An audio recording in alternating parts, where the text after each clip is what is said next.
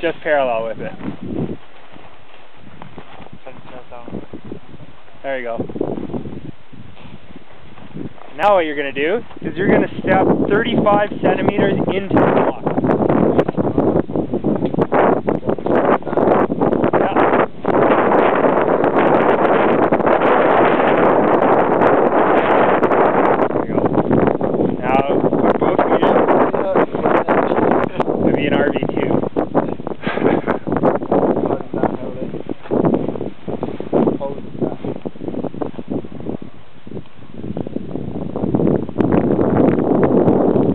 Are you 35 centimeters in? No. Come down just a tiny bit more.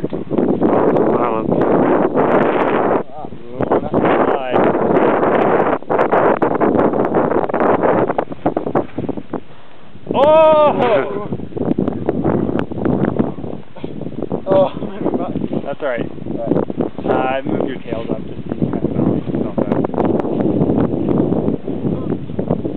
So that was an RB2. RB2! Awesome. That's not making me want to rip it hard at all. Does that make it nice for you guys?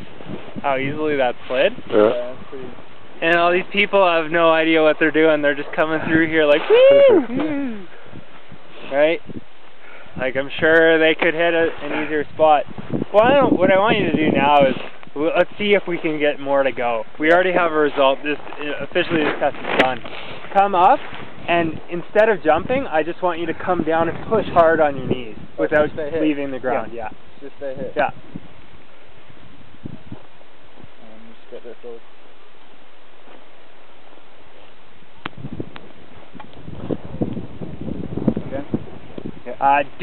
Do like a good jump now. Yeah. Oh, it didn't slide that much. Well.